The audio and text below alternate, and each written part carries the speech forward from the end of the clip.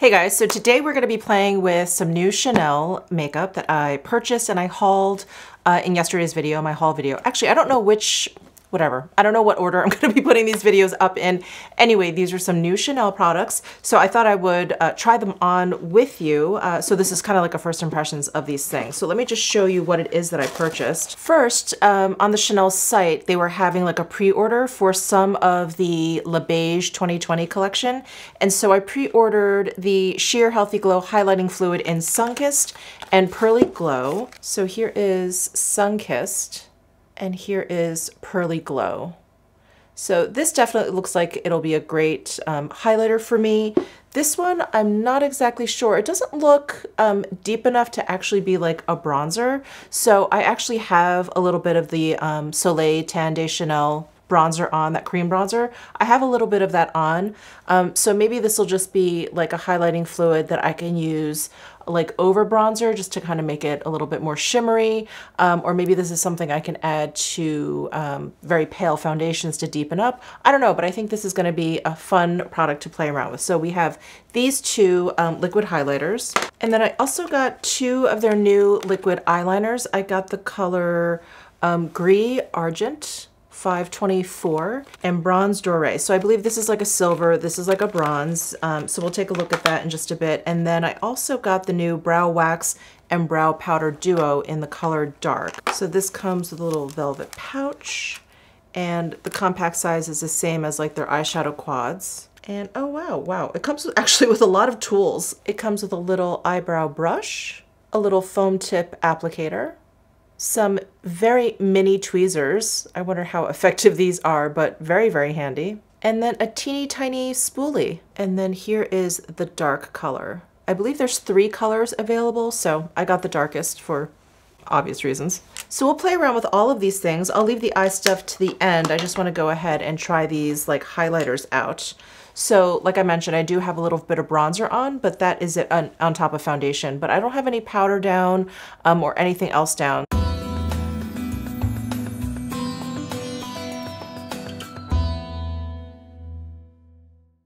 So let's play with this Sunkissed highlighting fluid first. And I got both of these colors because I really loved the LeBlanc Rosy Light Drops. And this came out with the most recent collection, the one with the palettes that had like the flower shaped pans and everything. So I really enjoy this. This is like a really beautiful liquid highlighter.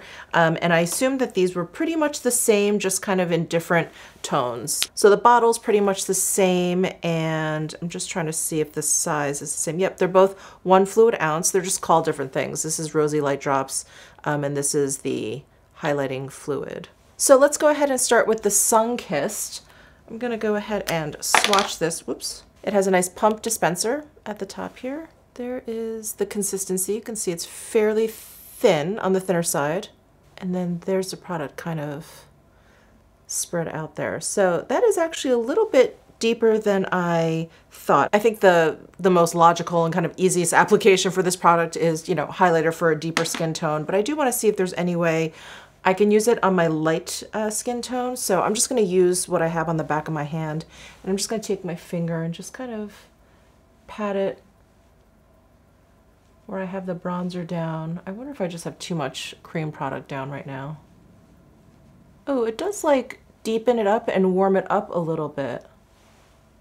Definitely a sheen. This is really pretty. I really like the sheen to this. There are no glitter particles, nothing like that. It's just a very high shine, metallic kind of highlight. This is fairly neutral toned, which is also really nice. I was afraid it was going to be a little bit too warm and end up looking kind of like orangey on my skin. But I think it actually looks really nice. It just kind of looks like highlighter. I think it added maybe a little bit of pigmentation to my bronzer, but really not much.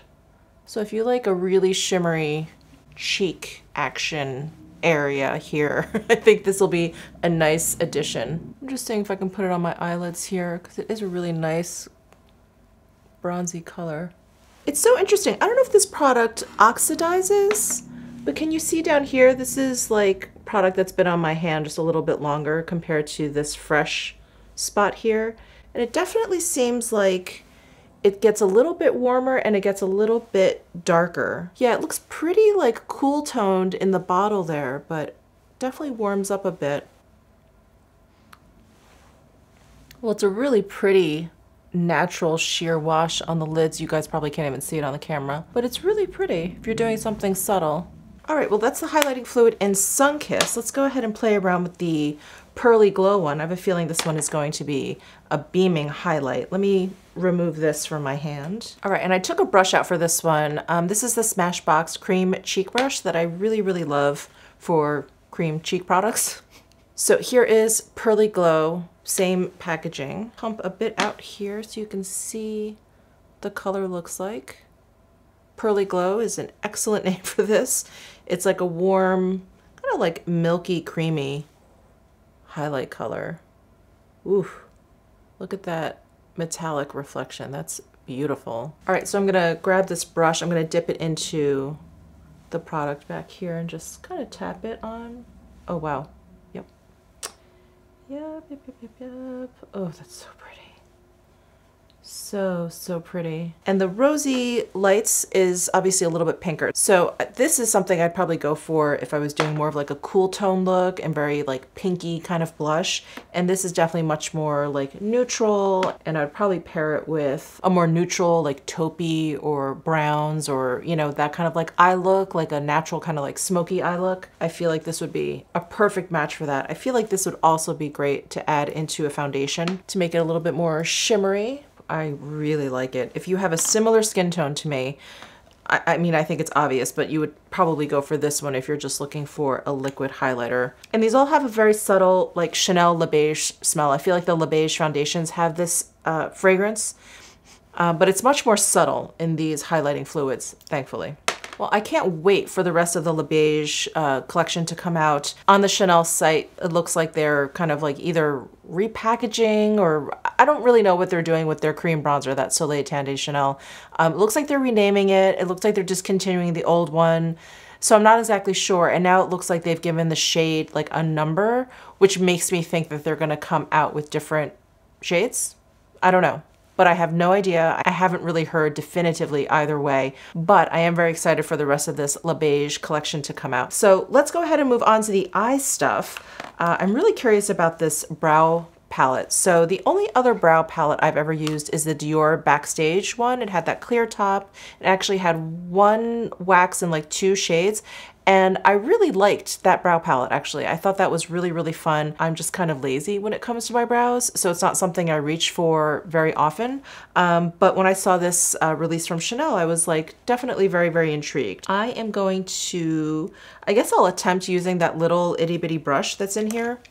Why not? Sometimes the brushes that are included are not so bad. Oh, what am I doing?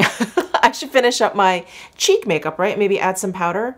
Actually kind of don't mind looking a little bit glowy today. So I think I'm just going to add some blush here. I'm going to use the Rose Petulant color, number 330. This is the color that came out with this LeBlanc collection. It's so pretty. But I'm going to go ahead and use my BK Beauty 107 brush and just pat some on here.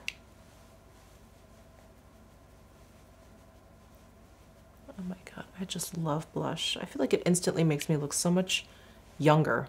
All right, now for brows. I remember when I used the Dior Backstage palette that many of you said to put the wax down first and then to put the powder. Like the powder needs something to kind of cling to. But every time I did that, I just felt like the powder looked chunky. And I know I could like kind of brush it through. I don't know, I just liked putting the powder down first and then using the wax. So maybe I'll do it differently for each eyebrow. Oh, this is gonna be interesting, right? So I'm gonna start with powder on this right eyebrow. I'm gonna use this little brush, this little angled brush, and go into the powder product, which is the one on the right here. This one's the wax. And I'm just gonna pick it up just on the tips of this brush. Kind of making faux hair strokes here. Okay, I think the color is good. It's very neutral. So I'm gonna go in with the spoolie, this little guy, and I'm gonna pick up some of the wax and kind of brush that through. Hold on, let me wipe some off. It's looking kind of chunky in there. The wax that was in the Dior Backstage palette was like a clear or like a very barely tinted wax. So I am not used to this. This one is obviously very tinted and I was not prepared for that.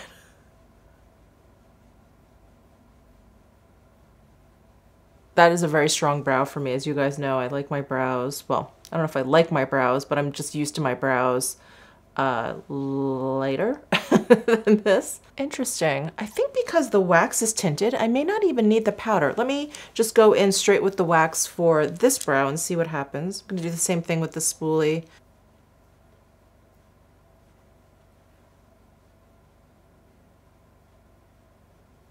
Yeah, I think the wax alone adds like enough pigment there. I think with the powder and the wax, it's a little severe. It's a little bit of a strong brow for me. Yeah, I kind of like the wax alone. Great color match for sure. This is, again, this is the dark. Yeah, 03 dark. All right, I have to say that was more successful than I thought it was going to be. I'm not the biggest like brow person, so every time I try a different brow product, I'm like, this is gonna be a disaster, but I think this looks okay. All right, let's move on to the liquid eyeliners. So again, I got two colors. The first one is Gris Argent. It's color number 524. And then I also got Bronze Doré. Okay, well the packaging is the exact same for them, so that's a little bit confusing, but the color names are at the bottom and they're color coded, which is great. How am I gonna do this? So I'll do, all right, let's start with the silver. Let's see what happens. I don't know, I don't hear any shaker ball or anything in here, so I don't know if you have to shake it up, but it is liquid liner. It is one of those like pen inkwell style liners. This is a brush tip.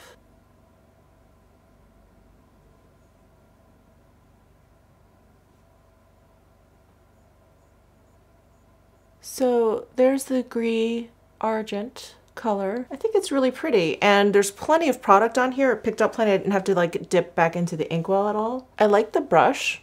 I feel like it applied it really nicely and I didn't have to go over it like too many times to get like a nice solid application.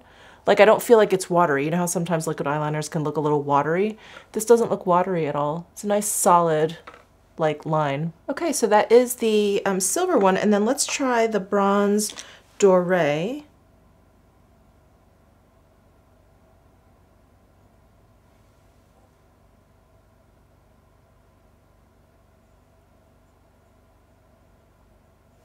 There's the Bronze Doré color. I was hoping it was going to be a little bit more metallic. It looks just kind of like satin. Silver one looks a little bit shinier. Can you see the difference? This one looks like a little bit more of like a satin finish and this one looks like a metallic. It's very pretty though. I just feel like you have to get up kind of close to see that it isn't just like a normal liquid eyeliner. You have to kind of get up close to see that it has like a bronziness to it. Well, I like the brush tip applicator for sure. I like the formula. I like how the color is very like solid. It's very opaque, but it's not like goopy or too thick looking in any way. Yeah, and those were really easy to apply, and you guys know I'm not good with liquid eyeliner, so that was pretty good. And I do like the variety of colors that they offer. There's one, it looks kind of like a maroon red that I'm very tempted by, and they have this like electric blue, which looks like fun also. So I may pick up more of these depending on how these wear. But I'll leave a pinned comment as to how these wear for the rest of the day. It's pretty late already. It's about 2 o'clock. So I'm probably gonna wear this for another 6 hours, but I'll let you know. So let me just finish up my makeup and I'll be right back. All right, that is it for this video. I hope you enjoyed it. I really like all of these products. I was definitely pleasantly surprised by the brow wax. I really thought that, like I said, could have been a big disaster, but I think that turned out really nicely. I really love the liquid highlighters. I'm kind of a sucker for liquid highlighters, so I'm not surprised that I love both of these. And the eyeliners I like so far, but like I said, I'll leave a pinned comment down below as to how they wear. So far, so good though. So let me know your thoughts down below in the comments section. Give this video a thumbs up if you enjoyed it. Subscribe down below if you haven't already, and I'll see you in my next video.